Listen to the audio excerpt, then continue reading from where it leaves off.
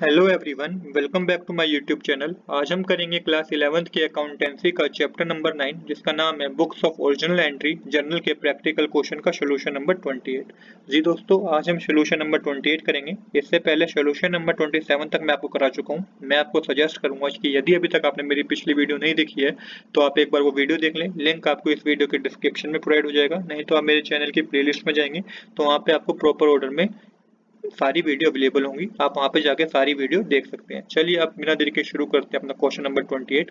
Question number 28 मैंने already note कर रखा है, तो इन्हीं 8 ट्रांजैक्शन की हम जनरल एंट्री करना सीखेंगे। जनरल एंट्री करना कुछ भी मुश्किल नहीं है, बट यस आपको गोल्डन रूल्स के बारे में पता होने चाहिए। गोल्डन रूल्स हैं asset expense time purchase sales return और लॉसेस, ये आपके इंक्रीज हो जाए पर्टिकुलर चीज को डेबिट कर दीजिए और ये आपके डिक्रीज हो जाए पर्टिकुलर चीज को क्रेडिट कर दीजिए। सेम इसी तरीके से liability income revenue capital sales purchase return income और गेन, ये आपके इंक्रीज हो जाए पर्टिकुलर चीज को क्रेडिट कर दीजिए और ये आपके डिक्रीज हो जाए पर्टिकुलर चीज को आप डेबिट कर दीजिए। आप कर एक और चीज समझिए कि जब भी आप अकाउंटेंसी की प्रैक्टिकल क्वेश्चन करें ना, अपने आप को एज एन अकाउंटेंट माने और एक बिजनेस के पर्सपेक्टिव सोचे। ऐसा करने से कभी भी आपको अकाउंटेंसी की जनरल एंट्री करने में कोई भी प्रॉब्लम नहीं होगी, क्योंकि ऐसा करने से आपको पता चल जाएगा कि क्या चीज इंक्रीज हो रही है और क्या चीज डिक्रीज हो रही है, क्या चीज को आपको डेबिट करना है और क्या चीज को आपको क्रेडिट करना है। तो पहले ट्रांजेक्शन कह रही है जो कि अप्रैल 1 को हुई है, purchase good for 1 lakh from Manoj and avail discount of 10,000। तो परचेज करिए बिजनेस ने मनोज से, कहीं पे भी नहीं लिखा कैश में परचेज किया तो मानेंगे उधार में परचेज करिए, और जिसमें हमें 10,000 का क्या मिला है, डिस्काउंट मिला है। तो ये जो 10,000 रुपीज है ये हमें ट्रेड डिस्काउंट मिला है, क्योंकि पहली बात तो यहाँ से ऐसे समझिए कि कैसे हम समझेंगे ये ट्रेड डिस्काउंट है। पहली बात कि उधार में सेल हुई है, उधार में परचेज हुई है, तो कैश डिस्काउंट कैसे मिल जाएगा, कैश डिस्काउंट तो नहीं मिलेगा। उधार में परचेज हुई है तो ट्रेड डिस्काउंट ही मिलेगा। अब चलिए करते हैं इसकी जनरल एंट्री। तो इसकी जनरल एंट्री कैसे होगी, purchase account debit to Manoj, क्योंकि परचेज जब हमारी इंक्रीज हो जाती है तो उसे डेबिट कर देते हैं, लायबिलिटी जब हमारी इंक्रीज होती है तो उसे क्रेडिट कर देते हैं। तो लिखिए purchase account debit to Manoj. इसके बाद अमाउंट के कॉलम में लिखिए 90,000 डेबिट साइड, 90,000 क्रेडिट साइड। 90,000 क्यों, क्योंकि 1 लाख की गुड्स से 10,000 का ट्रेड डिस्काउंट मिला है, तो 90,000 आपको लिखना है। फिर नेक्स्ट ट्रांजैक्शन में क्या हुआ है, paid amount due to Manoj bye check and avail discount of 2500। तो अब जो मनोज को हमने 90,000 देने थे हमने दे दिए, जिसपे हमें डिस्काउंट रिसीव हुआ है 4500 का। अब हमने कैश में पेमेंट कर दी तो हमें कैश डिस्काउंट रिसीव हो गया है। तो इसकी जो जनरल एंट्री होगी वो किस तरीके से होगी ये देखिएगा। अब क्या हुआ है कि हमारे लायबिलिटी क्या होगी, हमारी लायबिलिटी कम होगी तो पर्टिकुलर चीज को डेबिट करेंगे, मतलब मनोज को आप डेबिट करेंगे। मनोज डेबिट, डिस्काउंट हमें मिला है to discount receive account to bank account, check के थ्रू पेमेंट किए इसलिए आपको बैंक अकाउंट लिखना होगा। देना था मनोज जी को हमें 90,000, हमें डिस्काउंट मिला 4,500 रुपीज का, तो हमने बैंक के थ्रू कितना दिया, 85,500 रुपीज दिए। इसके बाद आप इसकी नरेशन लिखिए। अब करते हैं ट्रांजेक्शन नंबर 3 जो कि है cash ₹5,000 paid to Desai and discount allow by him 200। तो सेम वही चीज है कि फिर से हमने अपने क्रेडिटर को पेमेंट करी है, तो पेमेंट कैसे करिए, देसाई हमारी लायबिलिटी थी जो कि कम होगी, देसाई डेबिट, डिस्काउंट हमें रिसीव हुआ to discount receive account to cash account, क्योंकि कैश में पेमेंट करिए। तो हमें देना चाहिए था 5,200, हमें इतना देना चाहिए था, हमें 200 रुपीज का डिस्काउंट मिल गया तो हमने कितना पे करें, हमने 5,000 रुपीज पे करें। इसके बाद आप इसकी नरेशन लिखिए। अब करते हैं नेक्स्ट ट्रांजेक्शन जो कि cash ₹10,000 receive from Govardhan and allow him discount 500। तो अब यहाँ पे अब बिजनेस में सेल हुई थी, अब गोवर्धन हमारा डेटा था जिसमें पेमेंट करती, जब पेमेंट करती बिजनेस में कैश आ गया और यहाँ पे हमने डिस्काउंट पे दिया उसको, तो यहाँ पे जो इसकी जनरल एंट्री बनेगी वो बनेगी cash account debit discount allow account debit to Govardhan.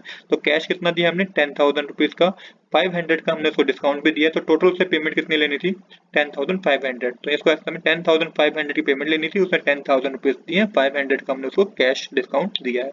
अब करते हैं नेक्स्ट ट्रांजेक्शन।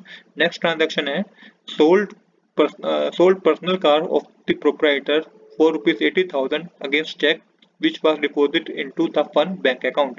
तो यहाँ पे क्या हुआ कि पर्सनल कार बेची है प्रोप्राइटर ने अपनी 80,000 रुपीज की। यहाँ पे आप करेक्शन है थोड़ी, 80,000 रुपीज अमाउंट है, यहाँ पे 80,000 रुपीज की पर्सनल कार बेची है और वो अपने फर्म के बैंक अकाउंट में पैसा जमा करा दिया। फर्म के बैंक अकाउंट में कराया मतलब कि उसने कैपिटल इंक्रीज कर ली अपनी, तो इसकी जनरल एंट्री होगी। पहले तो देखिए बैंक अकाउंट इंक्रीज हो जाएगा, बैंक में जो बैलेंस था वो इंक्रीज हो जाएगा जो फर्म के बैंक में बैलेंस था। दूसरा क्या हुआ कि कैपिटल भी जो थी कैपिटल भी इंक्रीज हो जाएगी, क्योंकि उसने फर्म के बैंक में कराई है, अपने पर्सनल बैंक अकाउंट में नहीं कराई है। तो इसकी जनरल एंट्री होगी वो होगी bank account debit to capital account. Amount के कॉलम में लिखिए 80,000 डेबिट साइड, 80,000 क्रेडिट साइड।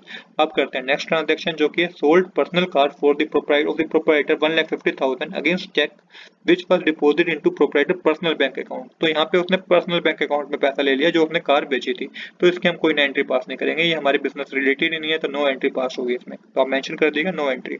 अब इसकी करिए नेक्स्ट ट्रांजेक्शन जो किया है, sold good to Gaurav costing 1 lakh at a profit 40% and allowed 10% trade discount and paid for cartridge 3000 not to be charge from him. बहुत समझने वाली एंट्री है। पहले इसको समझिए कि ट्रेड डिस्काउंट तक समझिएगा कि बिजनेस में सेल हुई है 1 लाख रुपीज की, 40% का प्रॉफिट हुआ, उसके बाद हमने 10% ट्रेड डिस्काउंट दिया है। तो इसको एक बार नरेशन से समझ लीजिए, वर्किंग नोट से समझ लीजिए। तो 1 लाख का 40% कैलकुलेट करेंगे तो 40,000 आएगा, मतलब कि ये हमें प्रॉफिट हुआ तो 1,40,000 हो जाएगा ऐड करके। इस पर हमने 10% का ट्रेड डिस्काउंट दिया तो 14,000 आएगा। एक्चुअल में जो सेल हुई है वो हुई है 1,26,000 की, ये हमारी एक्चुअल में सेल हुई है। तो सिंपल सी इसकी जनरल एंट्री होगी। कैसे जनरल एंट्री होगी इसकी, गौरव डेबिट, क्योंकि गौरव हमारा डेटर था, कहीं भी बात नहीं हो रही कैश की, तो हम मानेंगे उधार में सेल हुई है। गौरव debit to sales account, amount के कॉलम में लिख दीजिए 1,26,000 डेबिट साइड, 1,26,000 क्रेडिट साइड। अब करते हैं इसके, इस एंट्री को हमने 2 पार्ट्स में डिवाइड किया है। अब जो है कार्टेड 3,000 not to be charge from him, ये हमने अपनी तरफ से ही कार्टे कैरेज का चार्ज हमने कहा कि हम आपके गुड्स को आपके शॉप तक पहुंचा देंगे।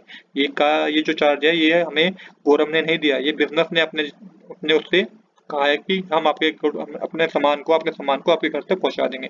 तो यहाँ पे समझिएगा, इसे हम बोलते हैं कैरिज आउटवर्ड्स। क्या बोलते हैं? Carriage outwards. तो इसकी जनरल एंट्री होगी कैरिज आउटवर्ड्स अकाउंट डेबिट, क्योंकि हमारा खर्चा बढ़ गया, टू कैश अकाउंट, और दोबारा हमारा कैश चला गया क्योंकि हमने कैश में पे करा, कैश हमारा कम हो गया। और यहाँ पे आप लिखेंगे डेबिट साइड 3,000 और क्रेडिट साइड भी 3,000। आई होप आपको दोनों एंट्री समझ में आई होगी, बहुत इंपॉर्टेंट एंट्रीज हैं। अब करते हैं नेक्स्ट ट्रांजेक्शन। नेक्स्ट ट्रांजेक्शन है हमारी placed N order with Rudra and company from supply of goods of 80,000 and a check for 40% amount is sent to them as in advance। तो हमने ऑर्डर प्लेस किया है रुद्र एंड कंपनी से 40,000 के goods का order purchase किया है, जिसमें से 40% पेमेंट हमने ऑलरेडी चेक के थ्रू पे भी कर दिया है। तो इस एंट्री को देखिए कैसे करना है, क्योंकि परचेज हुई है, बिजनेस ने परचेज कर रही है, बट परचेज का यहाँ पे किस तरीके से लिखेंगे आपको ये समझने वाली बात है। यहाँ पे लिखेंगे आप advance for cash purchase account debit, क्योंकि एडवांस में पे कर दिया ना हमने, तो लिखेंगे advance for cash purchase account debit to bank account, और बैंक के थ्रू पे करा है क्योंकि हमने क्या दिया, चेक दिया है, तो बैंक अकाउंट हमारा कम हो जाएगा। अमाउंट के कॉलम में लिखिए 32,000 डेबिट साइड, 32,000 ही क्रेडिट साइड। अब करना है आपको टोटल, तो टोटल करके आएगा डेबिट साइड आएगा 4,36,700, तो क्रेडिट साइड भी 4,36,700। तो दोस्तों आज के लिए इतना ही। I hope you like this video. If you like this video please do subscribe the channel. Thanks for watching.